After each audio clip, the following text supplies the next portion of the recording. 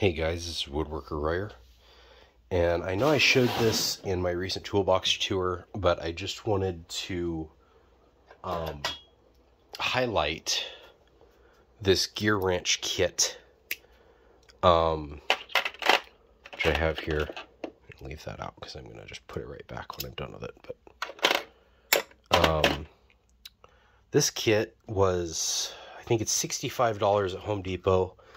I got it for $45 on sale. I bought it with my own money. This isn't a sponsored video, but I used it in my recent scroll saw project, which the video is going to come out right after this one does. And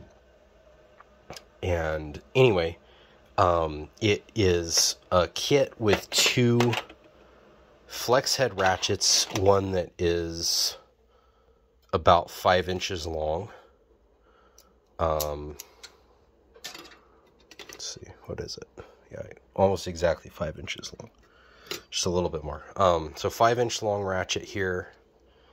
Again, flex head, little bit offset handle there. And then a straight handled one that is well over 5 inches long. I don't know how long it is. But it's good long. It's probably 13 or 14 inches. Let me see here. I'm wrong. It's 12 inches. So 12 inches, but it's a 1/4 inch drive. But the thing that's cool about these ratchets is they're not a normal 1/4 inch drive. They're not a through drive, which is fine by me. I don't really think that that's that important. There's very, very few instances where that is an issue, at least in anything I've come across. And if it is, then you can either get something that's specifically for that, or you can use like a crow's foot or something like that, that works around that. You don't need a dedicated ratchet that does that. That really won't be good for anything else, because you can only have a limited number of actual sockets that work for it. But what this does is it's a hex drive, which means that it can use any normal drill bit, 1 inch, 3 inch, whatever you want to use, any normal drill bit. And then it has these adapters which go from hex to a 1/4 inch, a normal square 1/4 inch drive for normal square drive sockets. And what that allows you to do, if I don't drop this again, you put that in there, make sure it's in there, and then you can put your socket. Oh, good grief. That's the only problem with the flex head things, is they don't really want to work with one hand. Then the socket goes on there, works like a normal ratchet. It also has this like thumb thing on the back of it, which is cool.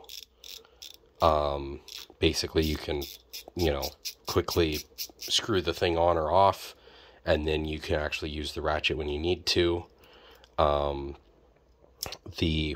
That's the flex head lock. Can go all the way from there to there, which is cool. I don't remember where I had this. I think I had it like that. And I've just got this set the way I use my, for my grinder, which is right up there, because I just have it set up for that specifically. And that stays in there. Now, this is bigger than the cheap thing you can get at Amazon. There's all kinds of brands of these, but this is the Naco one, Nico, whatever. I like this. This has saved me a few times just because it's basically 1 inch deep. It has to have it's a little bit deeper than that because it has to have something on the back. Otherwise the socket or the drill bit would just slide through it. But as you can hear, That's a very coarse ratchet mechanism, and you can actually see it. I've never had a problem with this not working. The only issue with it is because this is right here, it's really easy to bump it. Not a huge deal, but this is a little bit better. It's not as easy to bump this. Just because of everything kind of being proud of where that is, things don't tend to hit that. Of course, I haven't used this nearly as much as that one. I just got this a couple weeks ago. But, you know, just looking at the design, this is going to not be as much of an issue there. And then this one has this added thing on the back. Obviously, this is flex head. That isn't. I would say that while this is basically the same idea and drive mechanism as that, this is obviously more of a finely made tool. It's much nicer. Obviously a much finer ratcheting mechanism. This still is going to have a place in my shop. I'm not going to get rid of this just because I've got an updated version of it. This is obviously going to be my go-to, but it's just not as compact as that is. That said, this does that, which makes it more compact in certain situations. It can get in other situations that can't. So obviously they're two different tools, but they both stay in here where they're easily accessible. In fact, you know what? I'm going to take them out of here because I obviously don't have enough space for everything that's in here. And they're going to live in here now because it just makes sense. That one came out of here, and this totally fits that stuff. So this is a great kit. I just used it on this project to be able to get into this area where there's not really room for a normal ratchet. You could get one in there, but the flex head just made it a lot easier, and this being the only flex head ratchet that I have at the moment, that was what I used. Again, a normal 1/4-inch ratchet could have gotten in there, but I have it, so why not use it? And it made it a little bit easier because I could get a little bit more movement out of the flex head than I could the normal ratchet. But anyway, oh, and the other thing is, a normal ratchet can't use the drill bit, which I had to use. So I would have had to use this to begin with. And again, could have done it, but it wouldn't have been as easy.